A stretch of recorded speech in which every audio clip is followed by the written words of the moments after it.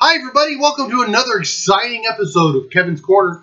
I'm DM Kevin, and I am here today because something has come across my desk right here, and I wanted to go ahead and talk about it today. Now, this may be a kind of a lengthy video, but however, I think it's very important to people who are playing D&D to kind of get an understanding of what I'm going to be talking about. So, without further ado, welcome to role-playing in D&D. Role-playing in D&D has come a long ways. It's gone from knowing what's going on in the battlefield to creating a detailed backstory. Detailed backstories are very important because if you don't know where your character came from, it's hard to know where they're going. So therefore, you have to know where your character is, where they came from, who they are, and what they want to accomplish. A detailed backstory is so important in creating a good character and creating a role-play situation. Because if you know your parents were killed by orcs, when you come into contact with orcs, you might not be too happy.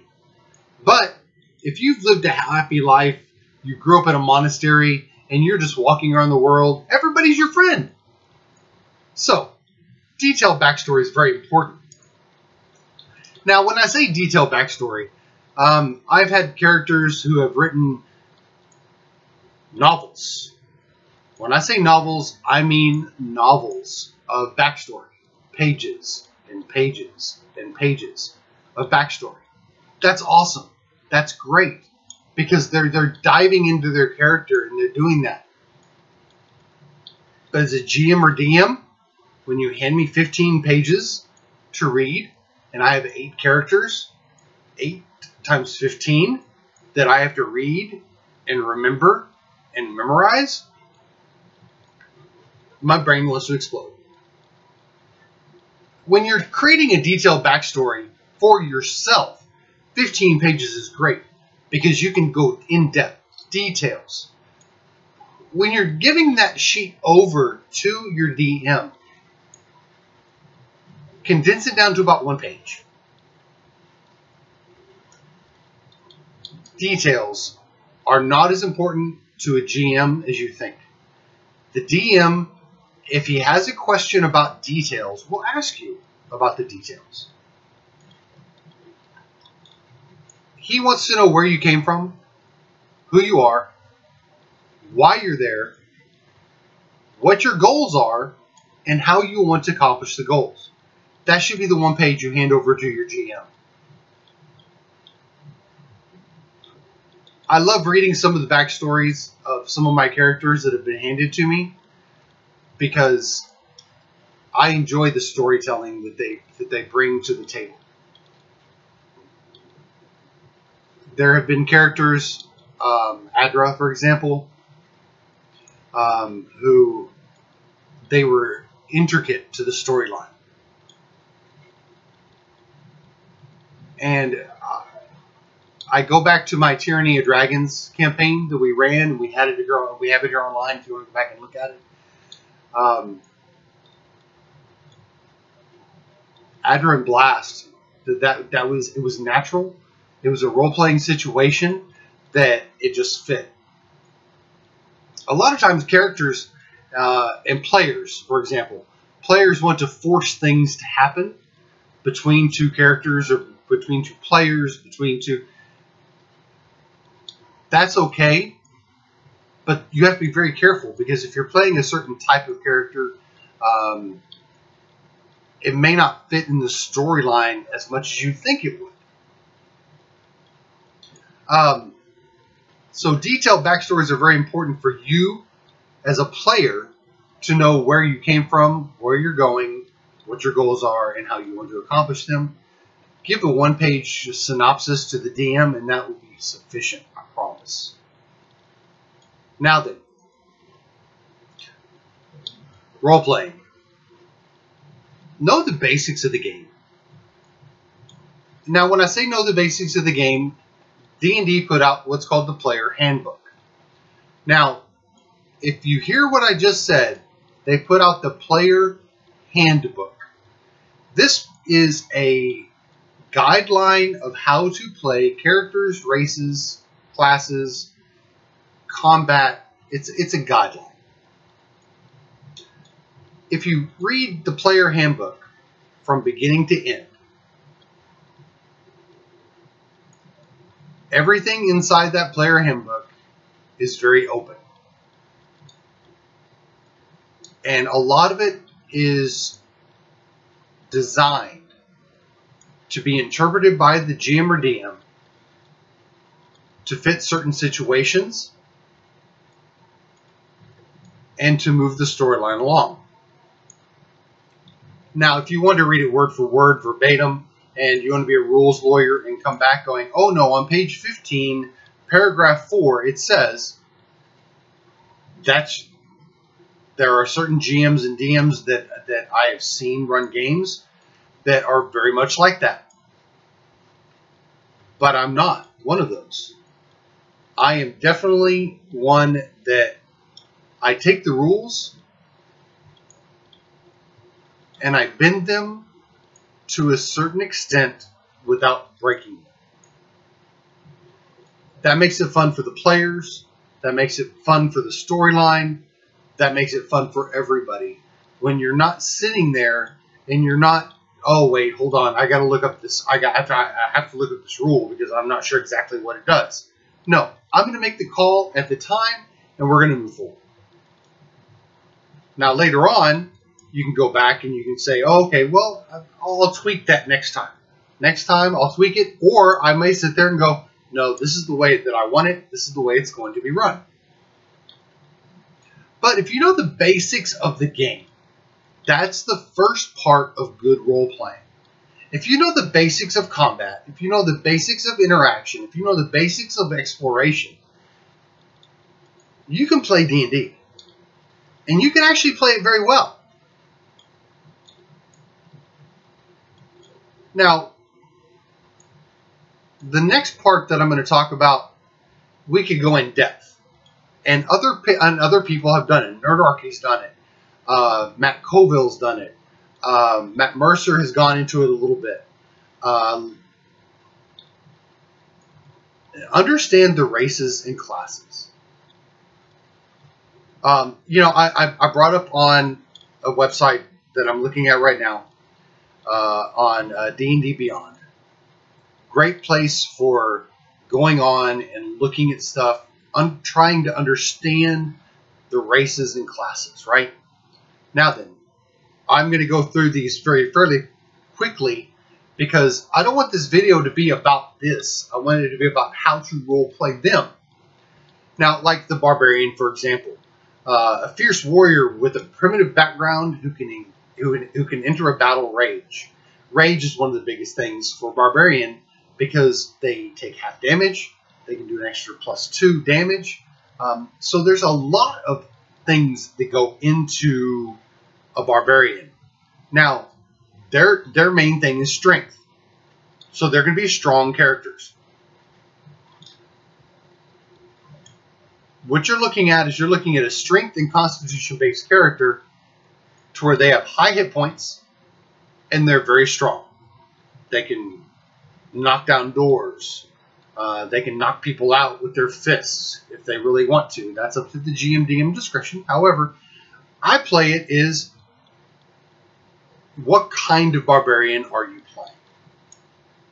So, like I said, we're not going to go in depth because that would be a whole different video series that I might bring up later. But I think that's been done by a lot of people.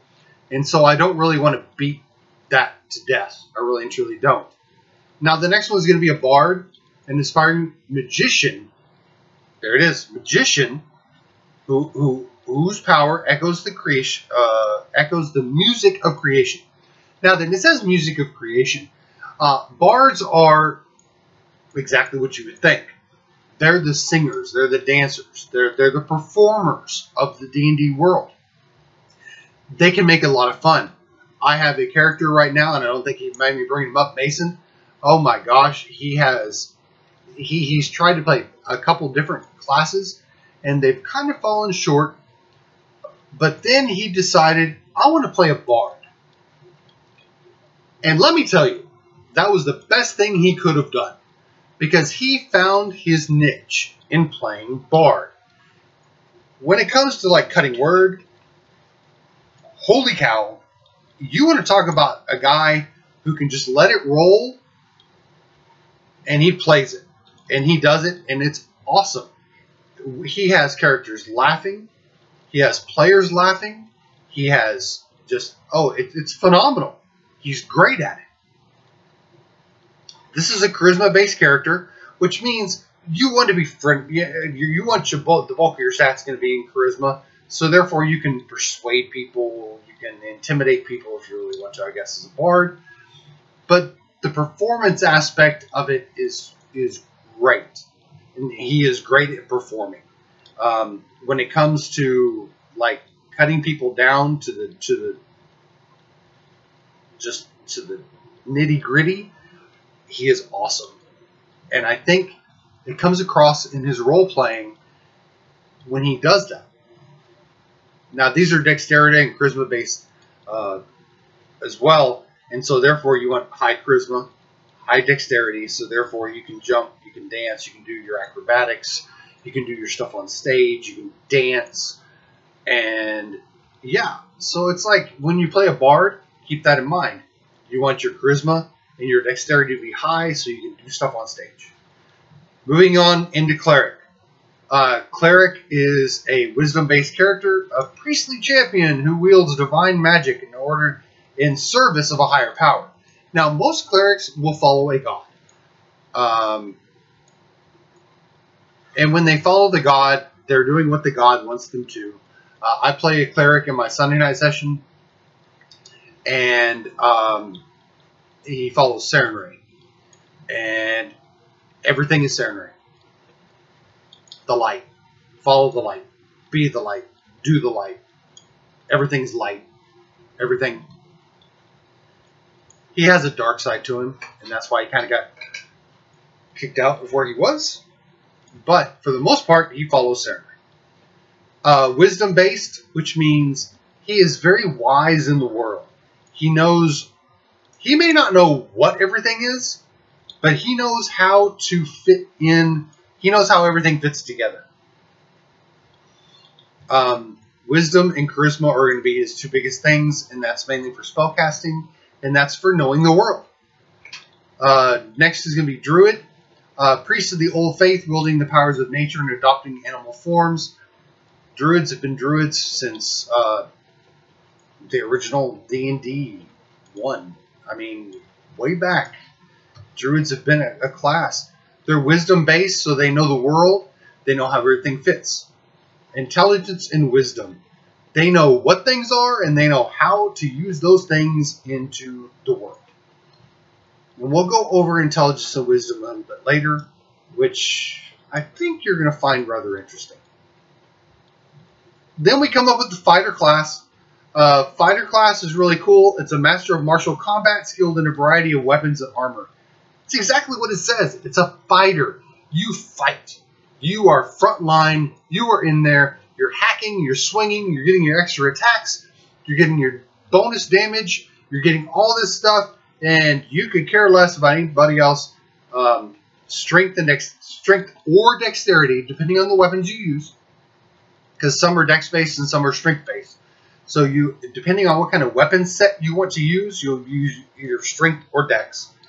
And then, of course, the biggest ones are going to be the strength and constitution. In this one, you want high, you want your high hit points, and you definitely want a lot of strength to swing those weapons and to be able to maybe grapple a lot when you go in. Now then, when the next one came up, this was rather interesting to me because I wasn't exactly sure how it was going to be played until one sec.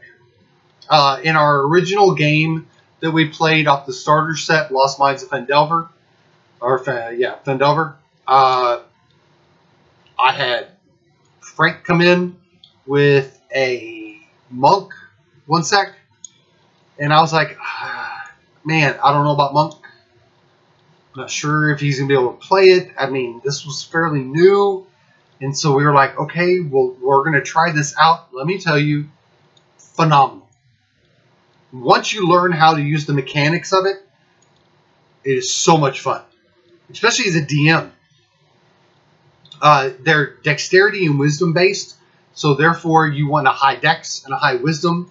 They're going to be wise in the world, knowing how everything fits together. And they're also going to want a high dex, so their acrobatics, their kicks, all their different special moves they do. The monks need that. Put a little bit into strength, so that way you're not completely, just dead in the water. But primarily dexterity and wisdom are going to be your two biggest ones right there. Now, we go into one of my favorite, which when I was playing World of Warcraft, I actually played a paladin for many, many years. His name was Mandred, and I loved him. I loved his auras. I loved his smites. Heavy armor, shield, big sword, swing, heavy damage, strength and charisma based upon the magic. Paladins are your frontline fighters that have a little bit of that holier than thou that you can put into the role-playing aspect of it. And they're really great. I enjoy playing a paladin. I really got into rogue, but we'll cover rogues a bit later with Sly. My favorite. Yeah, you know what I'm saying? Next is going to be Ranger. Ranged attacks. Ranger, awesome. A warrior who combats threats at the edge of civilization. Dexterity and wisdom. High dex, definitely in Ranger, because you're going to be firing bows, crossbows. You're going to be doing some ranged attacks, so you definitely want that dexterity. And you also want the wisdom. A little bit into strength, so that way they can do climbing, and they can climb trees, and they can do things like that. Rangers are fun, especially with like Hunter's Mark. Advantage, yeah. Rangers are awesome. Rogue. Now then, Sly. Yeah, so I had this guy, and my name is Sly. I'm a Tabaxi Rogue Assassin. Yeah. I'll shoot first, ask questions later. That's if you see me coming. Sly, I can honestly say that yeah, I come from the other side of the tracks per se, but you know what? I got gold in my pocket. I live every day, and people really don't know where I'm going or who I am. Rogues are so much fun to play for me personally, because I have that kind of dark side a little bit inside of me. Some of my players might agree. A scoundrel who uses stealth and trickery to overcome obstacles and enemies. That's exactly what a rogue does. A high dex, period. If you can take your dex to 20 right off the bat, you got a rogue. Dexterity and intelligence. He may not be wise in the world. He may not know how everything fits, but he knows what things are. Very important. Then we come up to the magic users. We're going to come up to Sorcerer first. A spellcaster who draws on inherent magic from a gift or bloodline. You're a sorcerer, Harry. Yeah, I said sorcerer. I'm sorry, J.K. Rowling, but one of the biggest things that I find that sorcerers are from a bloodline. They are a gift. The magic is given to them, or they are born with it. So therefore, it's just there. It's one of those, you wake up one morning, you look over, and you're like, oh, man, I'm thirsty. I wish I had that glass of water in my hand. I have a glass of water in my hand. Oh, okay. I wish that fire was a little bit warmer. Oh, hey, it's a little bit warmer now. So is all the house. But, sorcerers are fun to play. You want a high charisma in these, basic for spellcasting. Constitution and charisma saves. So, therefore, they can take a little bit more So just be careful with playing a sorcerer, though, how you play them, because with that inherent magic they have, can they control it? Have they learned to control it? Have they gone anywhere to teach them to control it? Or is it just kind of that wild thing that happens that they don't really know what's going on? All of a sudden it's like, I don't know, I was looking at the fire one day and all of a sudden it's like, I wish it was warmer and it got hot. You know, so pay attention to that. Then you come up to warlocks. Warlocks are a wielder of magic that is derived from a bargain with a extraplanar entity. Now then, this means that they made a deal or a pact with some god or some entity that gave them the magic. They weren't born with it. They didn't learn it. It was just given to them because they made a bargain, normally for their soul. So therefore, that's one of the things sorcerers are good at. High charisma, first spell casting again. Now, the difference in warlocks, they have lived a normal life, so they know how things kind of fit in the world. Then they were given magic, so that's always fun on the wild table, because it's like they were given magic, yeah, but can they control it? And then we come up to the last class that's in the player handbook, which is going to be the wizard. See, this is where you're a wizard, Harry. No, kind of. He did learn it from books, I guess. A scholarly magic user capable of manipulating the structures of reality. Now, they're intelligence-based. They're very smart. They know books. They're book smart. Are they street smart? Not always. But they can be, because their saves are intelligence to wisdom. And so that's very important, because it's like they may know what something is, but how does it fit in the world? They may or may not know how it fits in the world. So that's very important. So those are going to be the classes. Now, the other side of the book is going to be your races. I'm going to cover these fairly quickly. You have Dragonborn, Dwarf, Elf, Gnome, half-elf, half-orc, halfling, human, and tiefling. Now, you need to understand all these characters. Like I said, I'm not going to go into detail. I did enough on the classes, because classes are very important to me. Because if you don't play a class you like, nothing else matters. You can be any race, but if you don't play the class you like, it doesn't matter. Now then, the thing about the understanding the races is you need to know like where they came from. Are they indigenous to this area? Did they come in from overseas? Where did they come from? How did they get there? How do you fit into that race? If you're a gnome, did you come from the forest? Did you come from rocks? If you are an elf, are you coming from the high elf society, or are you coming from the lower elf society, or are you coming from the outlander, to where it's like you just kind of you did your own thing? If you're a tiefling, tieflings are very hard to play, mainly because the way the D&D 5th edition has brought out tieflings is they were kind of like this semi-demonic looking class or race, but they were never really accepted by a lot of the society, especially in Faerun, mainly because of the way they look. They look like a demon, so therefore people treated them like a demon. So they hold kind of a resentment towards humans, in particular, because humans were the ones that actually wanted to enslave them, wanted to put them into their place.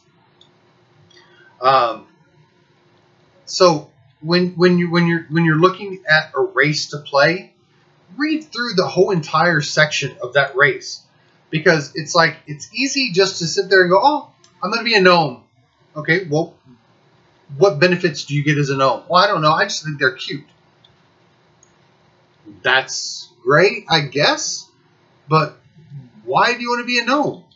Well, you can be a cute little human. what benefit is that giving you that's going to make you want to play that? And how does it fit in with your race and your class?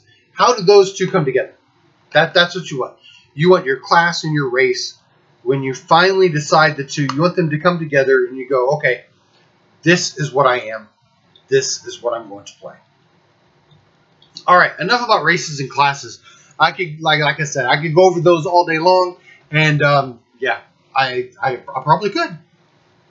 Mainly because I like talking about those. Now then, the next thing we need to talk about is going to be something very important: understanding the role of the dice. I don't know how many times players will sit there and they don't understand why they're rolling dice. It's like, give me an intelligence check. Okay, I rolled it. I rolled a 5. I, as a GM or DM, will pause. I wait for a second. If they don't say anything, I sit there and I go, okay, well, yeah, you don't know what this item is. Okay, I'm done. Really? Okay. Okay, next. Who wants to do something else? I want to do an intelligence investigation check. Okay, roll me a d20. I roll a 5. Okay. I pause for a second. They don't say anything. You don't find anything. If you don't understand what the roll of the dice does, then it's hard to actually go through and actually get anything accomplished. A 5 doesn't always mean a fail. A 5 means you don't really understand maybe, but you still may know.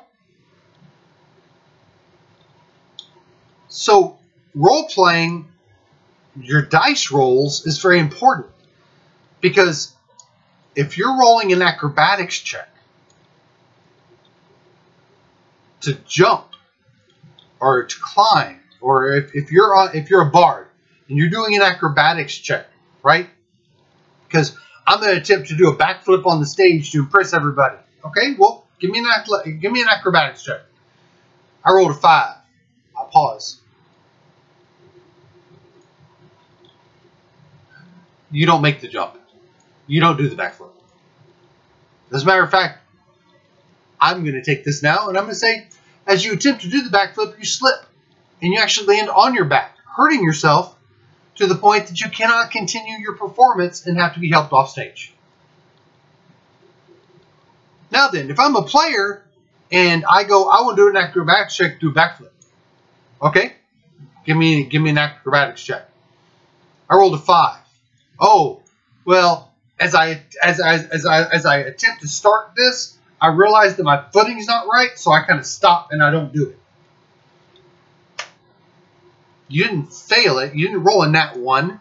You didn't fail your check. But if you don't tell the GM or DM exactly what's happening or exactly what you're doing, it's up to the DM at that point. And I'm gonna and like I said, I have a little bit of a dark side. I will tend to go the opposite way of good. So here's good. Here's me. I will go way over here. Okay. If you're doing an attack roll, right? And you roll a 2. Make it fun. Well, as I swing around 3 times, and I stop and I look at him and realizing that I missed. Have fun. This is not, oh, I swing and miss. I swing and miss. Yeah, you can be. But know what the rolls do. If you roll a nat 1 and your DM goes, give me a strength check to see if you hang on to your sword. Roll. 5. As I swing around, I instinctually grab on and I'm holding on as tight as I can. Give your DM something to work with. If you give your DM or GM something to work with on the roll, more than likely it's going to go your way. But if you leave it up to the GM or DM, guess what? You drop your sword. Your sword flies off. Roll me a d8 to find out which way it goes. But if you help the DM or GM out, right, and you kind of go with the story, I roll a nat 1, I'm seeing if I hold on to my sword because I just rolled a nat 1 and I really missed bad. I grab on with the other hand and I swing and I realize, oh no. More than likely, me as a GM or DM, I'm going to say, yeah, you swing around, you are off balance, you're going to have a disadvantage on your next attack roll, or I will say your opponent will now have advantage on the next attack roll. That's better than dropping your sword. So you have to role play, know what your dice rolls do. You know, if you're, I'm going to go over some ability scores a little bit, and we'll go more into that. But know what your dice rolls do. Help the GM or DM by explaining what your dice roll. If you rolled a 10, okay, say I read it, but I don't know if I'm really understanding what I'm reading. Am I? That helps the GM or DM with the story. You're supposed to be driving the story. He's just supposed to be the driver. You're the engine. He's just steering you in the right direction. So help him steer you in the right direction by taking that extra step. Now then, like I said, I was going to get into something else. Like I said, this is a lengthy video, and I do apologize, but there's a lot to cover, and I want to cover some of the basics. So understand your ability scores. Your ability scores right here. Okay? Now then, I have always used the tomato, and I'm sure many of you out there that are watching this video have heard this. I use the tomato for the ability scores. Strength, the ability to crush the tomato in your hand. Dexterity. Dexterity is the ability to take that tomato, throw it at a target, and hit the target. Constitution. Your constitution is your ability to have a rotten, molded tomato, eat it, and want another one. Intelligence. Intelligence is knowing that a tomato is a fruit, not a vegetable. Tomato is a fruit. That's intelligence. Wisdom. Wisdom is knowing that a tomato, even though it's a fruit, does not go into fruit salad. Charisma. Charisma is the ability to sell a fruit salad with tomatoes in it. I've used that for a long time, and it's actually gotten through to some people, but some people forget. Now then, I will go into one thing on this right here that I think is very important to go into. That's intelligence versus wisdom.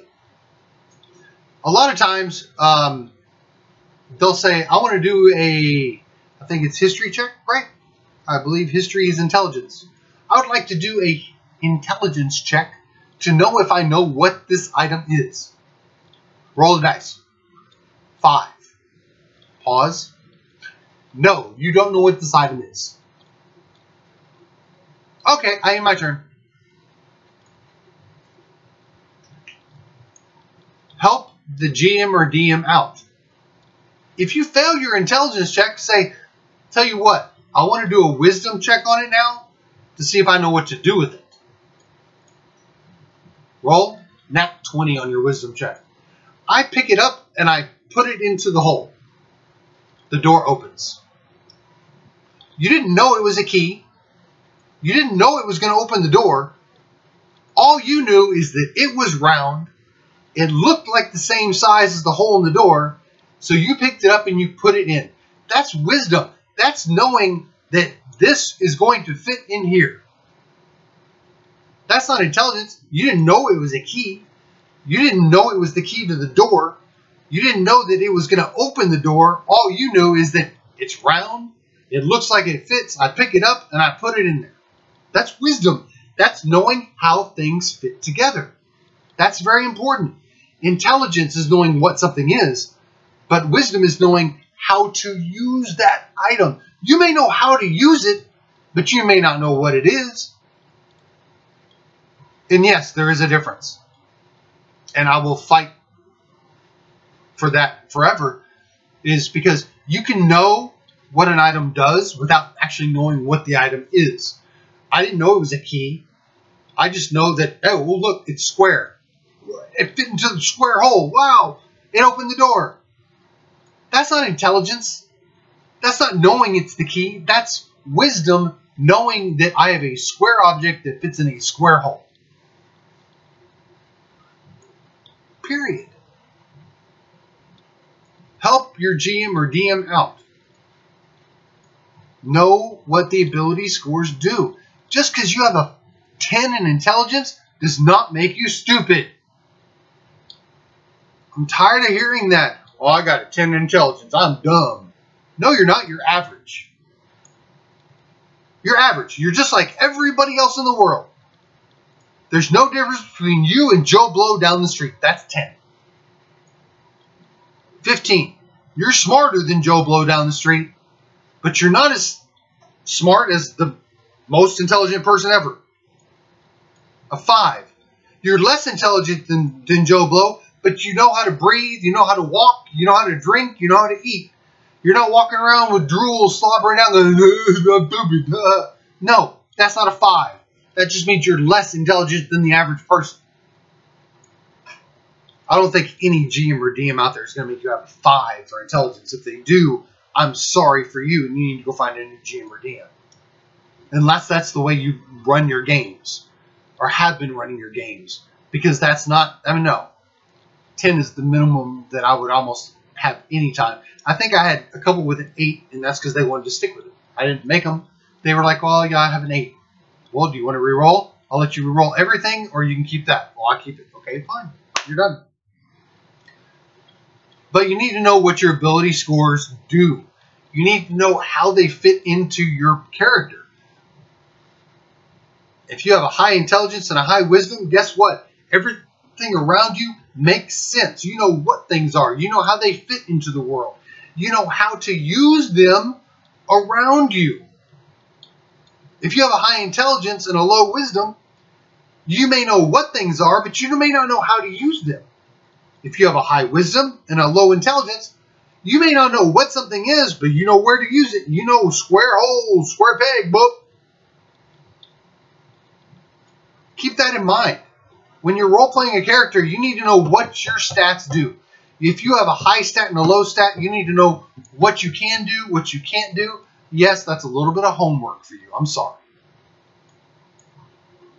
But if you want to have fun playing this game, a little bit of homework is what you're going to have to do.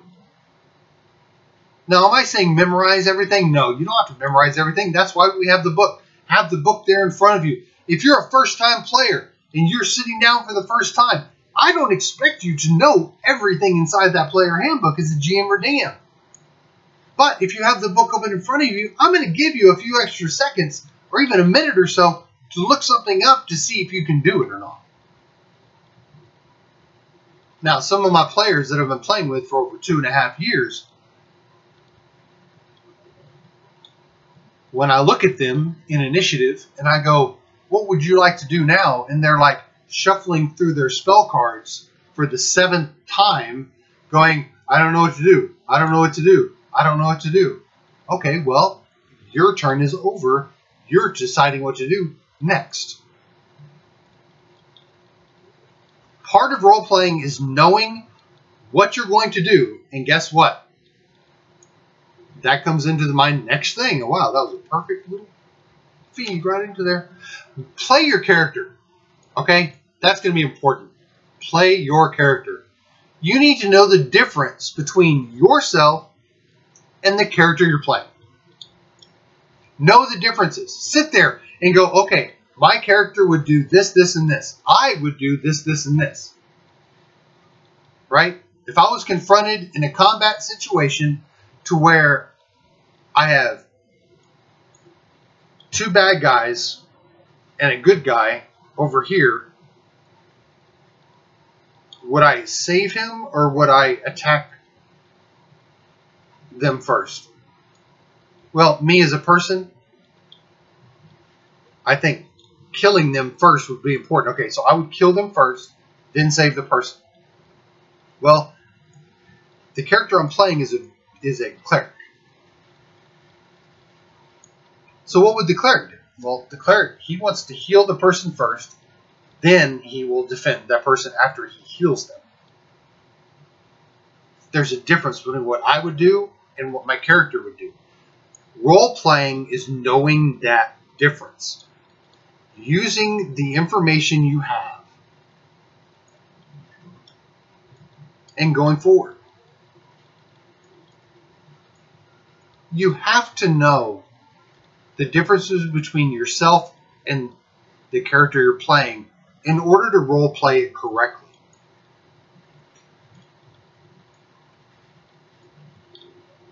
I would never try to sneak into a room full of bad guys. Even if I was invisible, I wouldn't do it.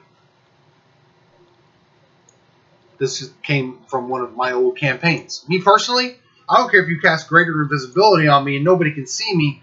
I'm not walking in a room full of 15 bad guys. Sly, on the other hand,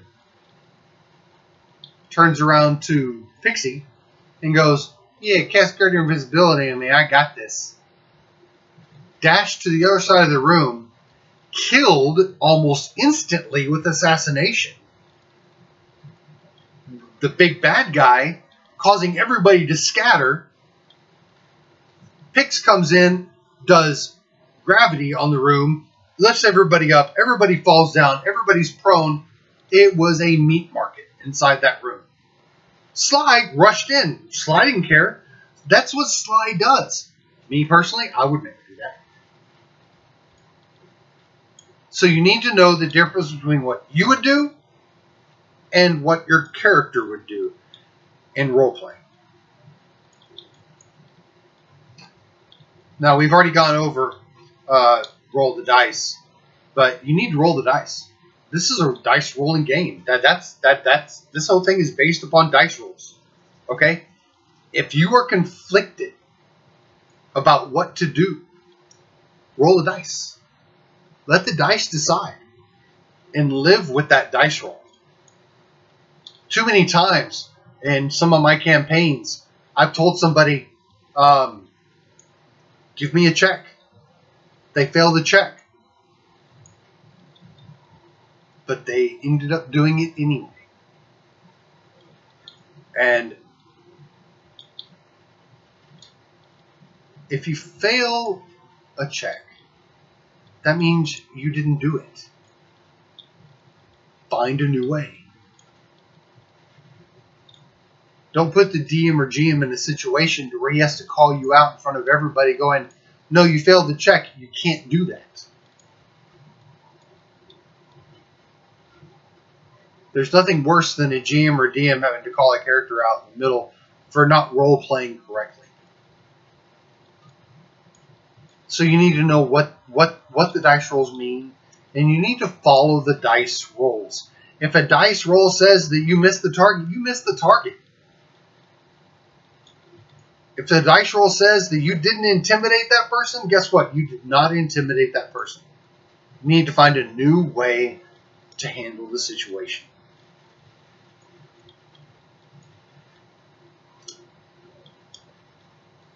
If you fail a charisma save,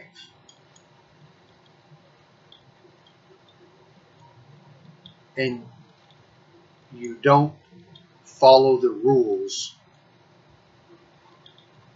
be prepared for the GM or DM to call you out. It's part of the game. It's part of role play. It's not you personally.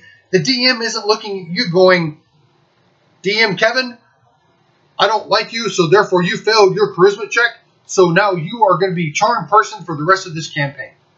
That's not what he's saying. What he's saying is that you failed that check. Now there are consequences for failing the check. And if you're playing this game correctly, you will follow the rules and you will do it. Because that's part of role-playing. You may not like it. You may think it's the worst thing in the world. But guess what? That's part of the role-playing aspect of D&D, is the fact that if the dice say something, you follow what the dice say. The last thing I want to cover for everybody out there today is going to be Let It Flow. This is one of the biggest things. If you watch Critical Role on Geek and Sundry, if you watch that show, that they're phenomenal. It flows. They don't even have to think twice, and the reason they don't have to think twice is because once they sit down at that table, they become their character. They're not Laura Bailey anymore. They're not Travis Willingham anymore. They're not Liam anymore. They're not. No, they're not. They are their characters. And as long as they're at that table, they will be their characters. And if I can tell one thing to any new GM out there or new DM out there, is this: make a motto for your table, for your room, for your house. Leave it at the door. And when I say leave it at the door, I mean leave your cell phones. Leave your personal life. Leave it at the door. You want to have a fun, exciting campaign? When you sit down at the table for the next time, be your character. Use their voice, use their mannerisms, use whatever special things that you do for them. You want to make it special for everybody there? As soon as you sit down, Kevin's gone. I'm Sly. So, what are we doing today? I think, we've looked around this room all we can. I'm not sure what else we can do in here. It's like, anybody got any ideas? If you want to talk about your daily stuff, if you want to talk about do it on breaks, do it outside the room. Once you sit down at that table, it needs to be Sly's here. How's everybody doing today? Everybody feeling okay? You might need a rest. I got a potion on me. If anybody needs a potion, you know what I'm saying? I'll tell you what, I won't even charge you full price. I'll only give 2 silver and it's yours. Okay, fine. Gee whiz. If you want to have fun with your campaign, be your character as soon as you sit down. While you're unloading the stuff out of your bags onto the table, act like your character's doing it. Man, I got so many dice here. I can't wait to roll all these dice because I got some incredible damage. Oh my gosh, these are my damage dice here. Look at that. Bring damage dice. Oh yeah. Oh, I'm rolling these today.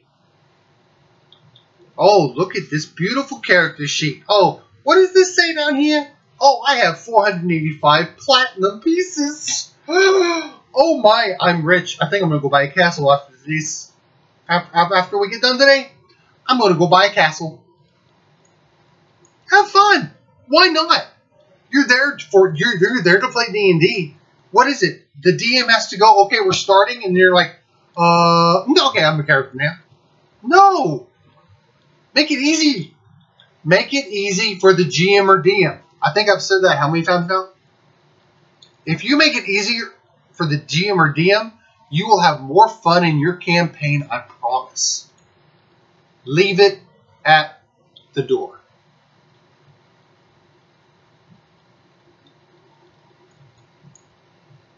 Too many people have all their spells on their cell phone.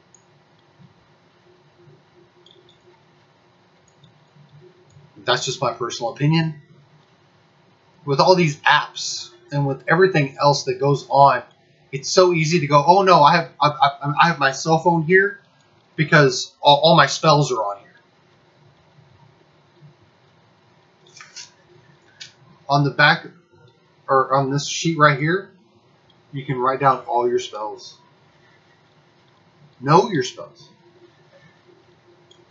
They sell spell cards for a reason. So you have quick reference to your spells and know exactly what they do without having to hold your phone in your hand. the whole session. Because I will tell you, and I have seen it before, when you have your cell phone in your hand, it's not your turn. It's too easy to check social media. It's too easy to check emails. It's too easy to have your phone go off with a text. Leave it at the door. You're there to play a game. You're there to have fun with other people. You're there to interact with them. You're not there to be on social media or checking your email or checking your text. If you want to do that, do it on break. Do it before session or after session. And have fun. We're in a world right now that everything goes by so quick, so fast. Everybody, you want it now. You want it now. You want it now. D&D needs to be fun. In order for you to enjoy D&D, in order for you to be a better role player, you need to put away the electronics, pull out a pencil, pull out your player handbook, and play the game it was supposed to be played. Well, folks, thank you so much. I know this was a long video, but I will be covering more in depth into certain parts of role playing coming up. I definitely wanted to just kind of get an overview of role playing in general, what it is to me. Know your races, know your classes, understand your ability scores, and let it flow. But most of all, leave it at the door. For Divination Gaming, I'm DM Kevin, and just remember, if you can't crawl through the dungeon, at least look through the light. Bye, everybody.